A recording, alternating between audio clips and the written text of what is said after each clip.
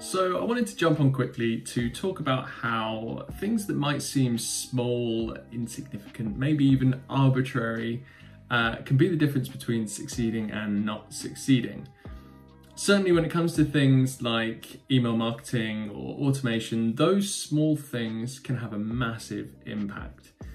Take something like an email subject line. So a couple of days ago, we sent out a newsletter for a client. We've been sending this newsletter for the past few months. We've been using this time to really just benchmark click rates and open rates, ready for when we want to start optimizing.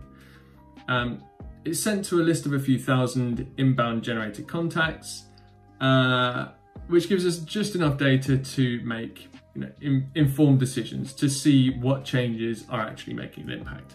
But this month, the client desperately wanted to get a piece of content in front of those subscribers to give it to them as a kind of exclusive. They're proud of the content, to be honest, so are we. We helped create it.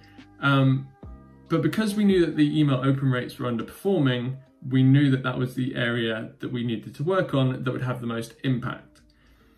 Now, the main thing that we can change to impact open rate is the subject line. If the subject line works, everything else can fall into place. If it doesn't, everything can kind of break. Now the tweak we made was the equivalent of changing the words from "this is a thing" to "discover why" or maybe "how this is a thing." It's a small change, but it had a huge impact.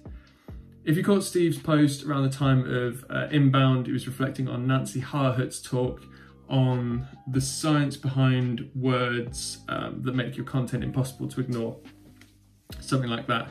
But if you caught that post, you might understand why. The change made to the subject line was to make it more driven, more dynamic, more actionable.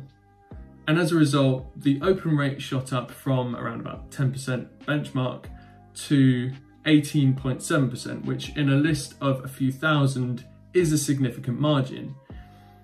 The point is, small changes like this, attention to detail, paying attention to the data, makes such a massive difference.